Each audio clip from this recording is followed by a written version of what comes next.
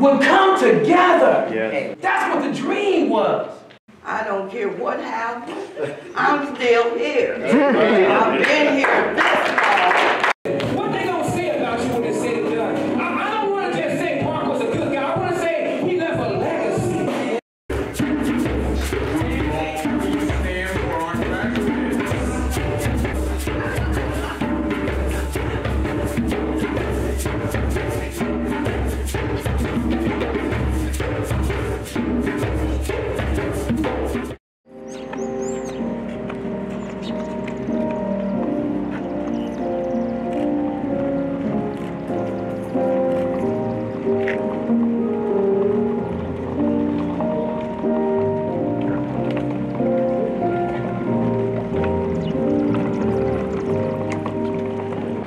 So today, I pray that in our silence, it speaks volumes.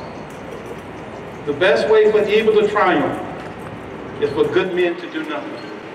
So we stand together as one for social healing and peace.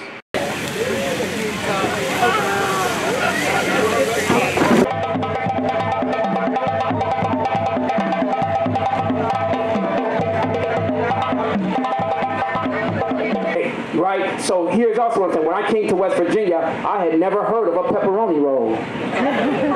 But Deacon Smith took me to have my first pepperoni roll. And the students had to teach me, my white students had to teach me, and blacks too, what a holler was. I thought that means you holler at somebody. And I think that what you really have to look at is what are the themes in my life that I have, and what do I want to change? What's the script that I'm living, and can I rewrite my script? Because you can. We're just not mind and body, but we're mind, body, and spirit. And you got to have some good friends. You got to have some good, solid friends. Here's the last thing I'm going to say. Parents, I want to encourage you. You know the story about the man who was blind that Jesus healed? The disciples who walked with Jesus, what did they say? They said, Jesus, did the parents sin or did the boy sin? Yeah. Jesus said, neither sin. So I want to help you parents. Free yourself, parents. Ain't nothing wrong with you, nothing wrong with them. Yes, prayer works, but also get them to see a psychologist, get them to see a counselor, and then you work together. That's all I have to say.